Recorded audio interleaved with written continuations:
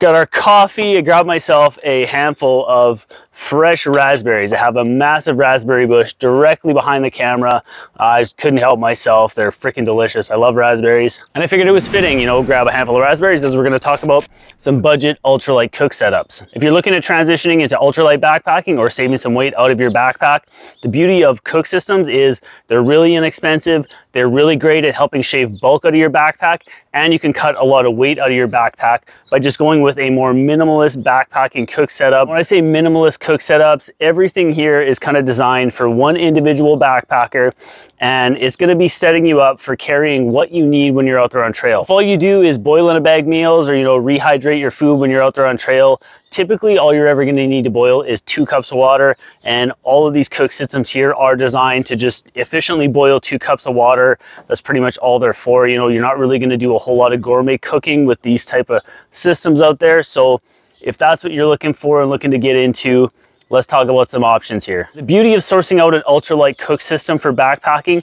is Amazon is your absolute best friend. Pretty much everything here on the table, you know, aside from my coffee mug and my raspberries, I picked up on Amazon. Every cook system here, no matter which way you kind of intermingle it, is going to cost you under 50 bucks. They all pack down really small. Everything here is going to be a nesting system. Everything is going to be able to intermingle. So you can use this stove setup with this pot and with this pot and vice versa, whatever you want to do. Like I said, everything does nest together. So, you know, if you take the fuel can off of the stove, you can put it all inside the pot, and everything stays as one nice contained unit, which is really handy. Helps keep you organized when you're out on trail. The 2 pot setups that I have, this one here is a Luxada 650 mil titanium pot, and this guy here is a Toaks 550 mil titanium pot.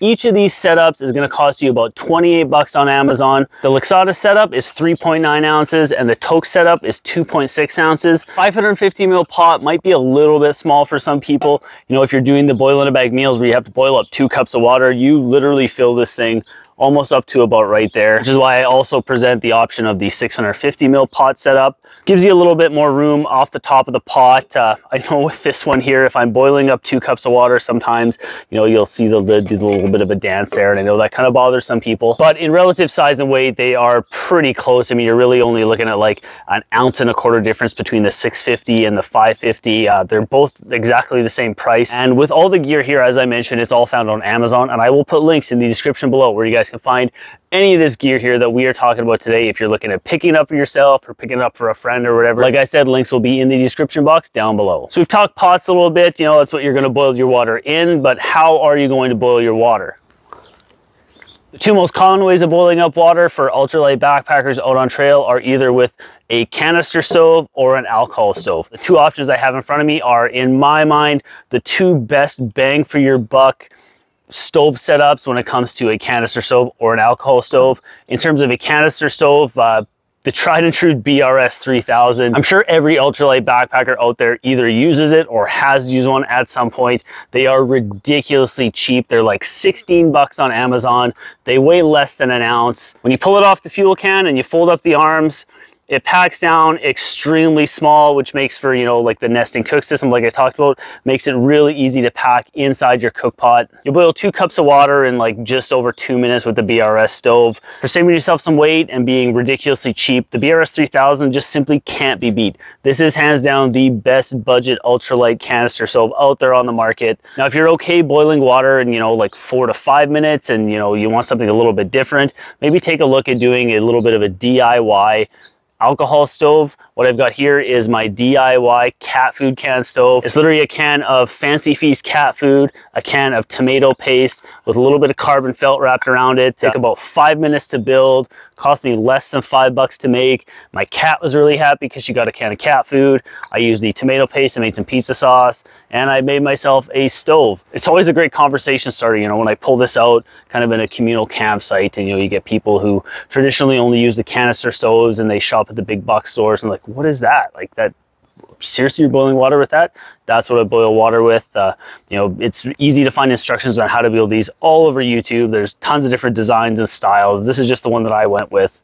It's not the be-all end-all of alcohol stoves by any means. You know, there's people out there that make alcohol stoves out of pop cans, if that's kind of your thing. You know, like I said, there are tutorials all over YouTube for how to make some really, really inexpensive alcohol stoves. They're just something cool, something fun to tinker around with, and a great option if you're looking to save a couple bucks. Realistically, this is all you need to boil water out there in the backcountry. You know, you don't need this kind of stuff here.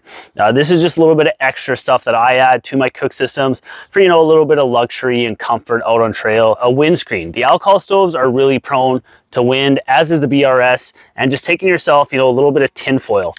Just making yourself a nice simple tinfoil windscreen. Pretty sure everybody has tinfoil sitting in their pantry at home somewhere. You know, just rip yourself off a little sheet and do a little bit of folding. They're really nice because they're pliable. You know, you can fold it up, you can stuff it inside the pot. It works with your nesting system. To start your stove, you really can't go wrong with a mini Bic lighter. You know, you can get these at pretty much any gas station or convenience store out there. They're like $2. You know, they weigh like 3/8 of an ounce. I think every backpacker should have, you know, at least a couple Bic minis in their backpacking kit somewhere. You know, like I carry one in my first aid kit all the time. I always have one in my stove setup.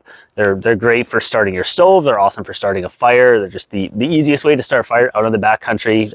Like I said, every backpacker should carry some Bic minis. You boiled up your water, you've rehydrated your food, and you're gonna go and eat. What better way to enjoy your delicious meal in the backcountry than with some kind of titanium utensil to eat with? A couple different options that a lot of backpackers tend to enjoy. You know, at one point I tried out the long handle titanium spoon idea. You know, everybody seems to rave out these long handle spoons because you can dig deep into the bag and all that stuff. But I'm not, honestly not really a big fan of the long handle spoons. But I've got, you know, the Toaks titanium long handle spoon, 5/8 of an ounce, $11 on Amazon. I'm not a big fan of the long handle spoon. I much prefer a spork out in the backcountry. That's just kind of my jam. A lot of people don't like the sporks. I do. I like to do a lot of like homemade rehydrated spaghettis out on trail, and I like having, you know, the little tiny tongs here on the spork. I don't know. Like I said, I don't like the long handle one. Even if I'm eating out of the pre-packaged store-bought rehydrated bags that everybody kind of complains you get the stuff all over your fingers when you dig in. All I do is I just take my knife and I cut the top of the bag off. And I just dig in and my hands never get dirty. $10 on Amazon, 5/8 of an ounce. Now, if you're looking for more ways to save weight out of your backpack besides just an ultralight cook setup, I've got an entire playlist on weight saving backpacking tips. I'll fire it right here for you, so check that out when you're done with this video. And as always, I'm Matty. Thank you so dang much for watching, and I'll see you on the next one.